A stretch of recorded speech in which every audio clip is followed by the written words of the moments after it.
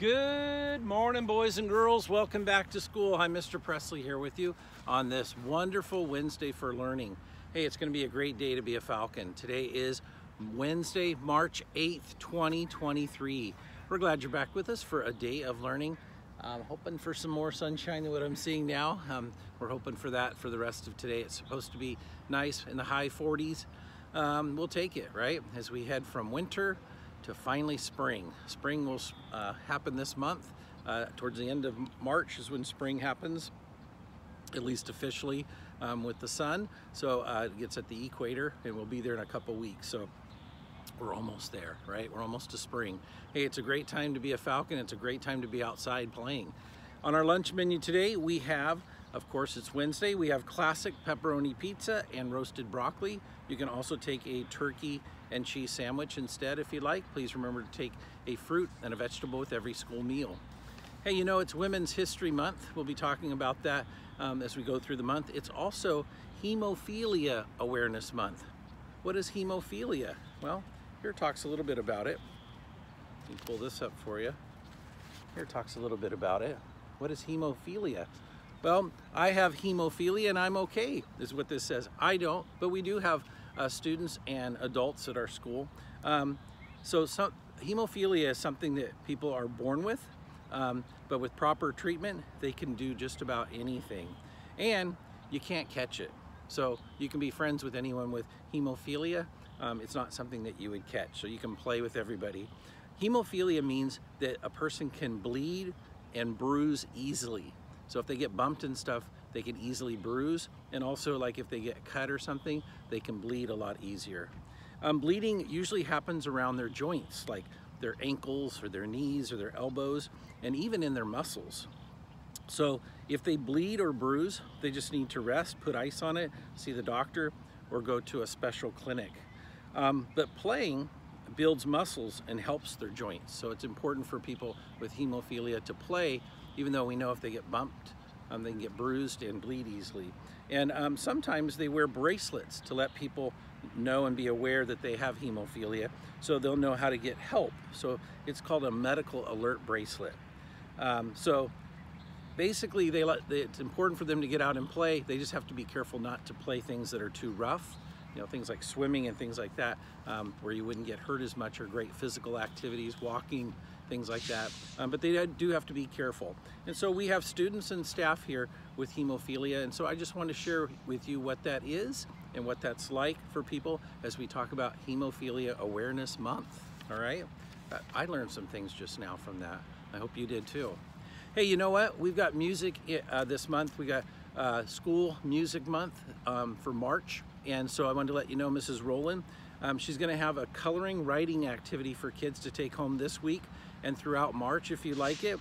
I just want to let you know that they're going to be available during your music time. You can take them home to color them.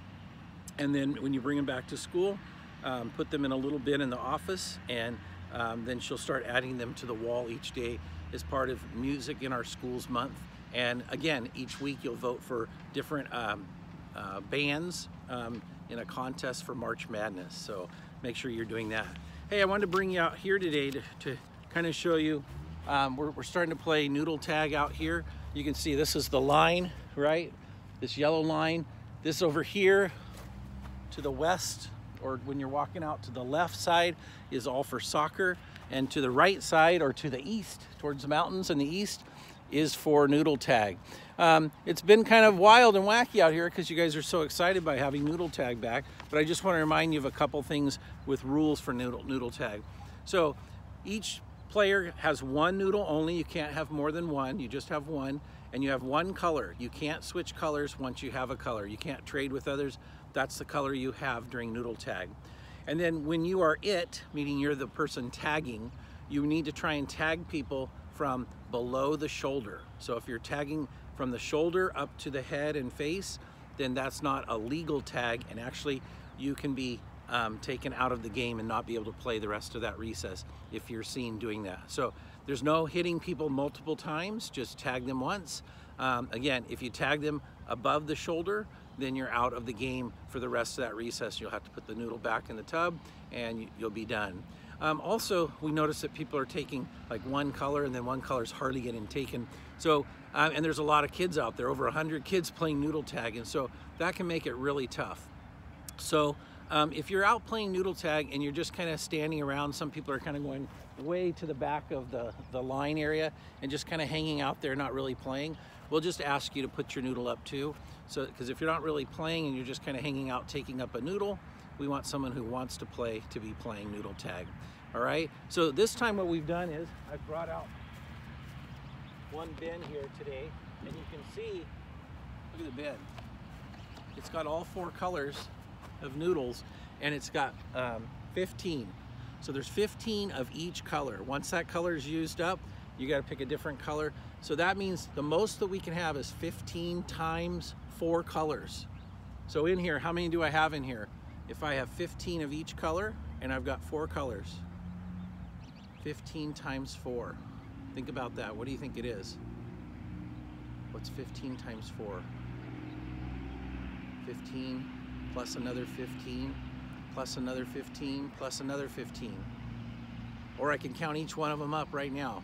15 times 4 is 60. That's right, there are 60 noodles, so only 60 players can play.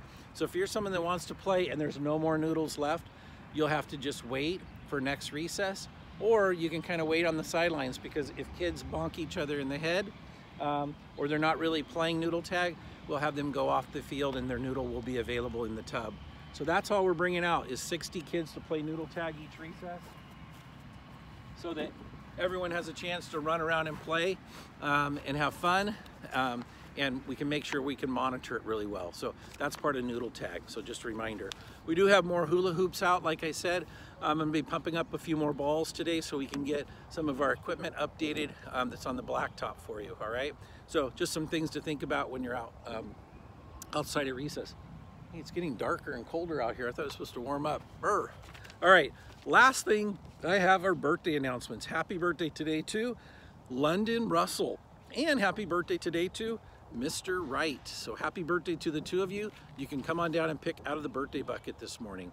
All right, boys and girls, let's soar today. Let's be safe, own our actions, accept others, and be respectful. Have a wonderful day, boys and girls, and always remember, your Fryelands family cares about you. Teachers, please lead your students in the Pledge of Allegiance. We'll see you soon. Take care.